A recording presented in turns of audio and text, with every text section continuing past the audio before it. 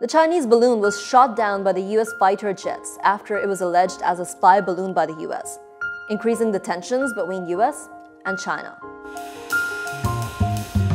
In an update to our previous dispatch, the US has shot down an alleged Chinese spy balloon over the territorial waters, which was hovering over the continental US.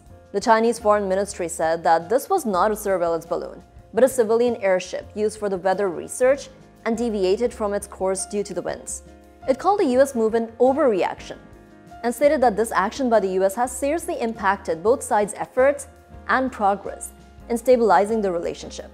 Since the November 15th meeting in Bali by President Xi and President Biden in the sidelines of the G20 summit, this balloon crisis has given rise to many questions.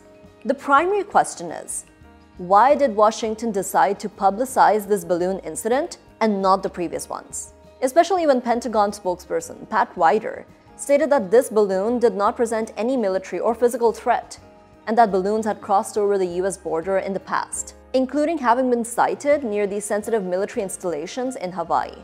If that is the case, why resort to military action to neutralize the object? This incident and its publicity have led to the postponement of Antony Blinken's scheduled visit to Beijing, and also put future efforts to stabilize the relations at a risk. From the looks of it, there is a narrative war going on between the two countries. Here is how the balloon gate panders to the narrative and would likely impact the US-China relations. 1.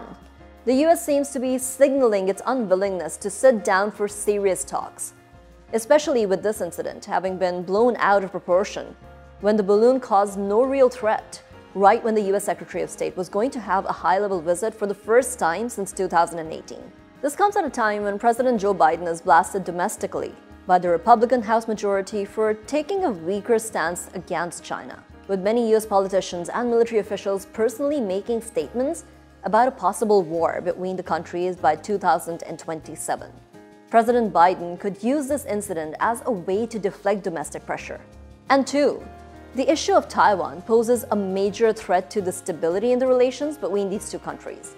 The US has been actively increasing the military ties in the Indo-Pacific region, such as its recent military understandings with Japan, Australia, India, and South Korea, with military alliances such as Quad, AUKUS, and others. Not only this, the US is increasing the access to military bases, such as the recent procurement of 4 military bases in the Philippines and close to Taiwan, while revamping the old ones in Okinawa, Japan.